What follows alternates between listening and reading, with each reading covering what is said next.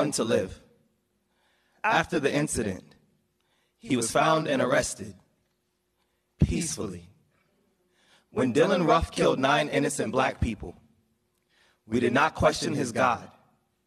He wore flags of apartheid Africa. We did not question his allegiance. He committed the crime alone. We did not question his people. When Adam Lanza shot a classroom full of first graders at Sandy Hook Elementary, we did not ask him to leave the country. When Timothy McVeigh killed 168 people in Oklahoma, we did not call this a crime against every American.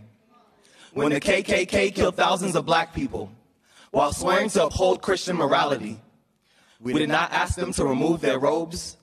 We did not call all Christians bigots. Do you see it? How we don't label all white men based on the sins of a few, do you see it?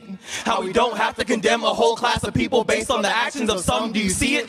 How all the names are different, how all the faces are different, how all the people are different, therefore, we should not condemn all Muslims for the radicalism of a group. If you want to persecute ISIS, go ahead, but to persecute ISIS is to persecute those that gave them power. To persecute those that gave them power is to persecute the U.S. government. Do your research. Islam is not synonymous with terror. It is literally submission, it is devotion, it is peace. Terrorism is actually forbidden, and jihad does not mean holy war. It means struggle, it means survival, it means standing face to face with everything that wants to put you in the ground and choosing to be alive. Do your research and stop listening to CNN. Stop trading humanity for hypocrisy. Stop staring at Muslims in the airport. Stop letting your fear drag you into ignorance. Stop supporting billionaire Republicans who want to scare you into murdering the innocent, and start supporting leaders who speak peace in their native tongue. Instead of burning down the mosque, burn down the walls around the pulsating muscle in your chest and realize that we all have one. And lastly, as the customary greeting goes, Assalamu alaikum, peace be upon you.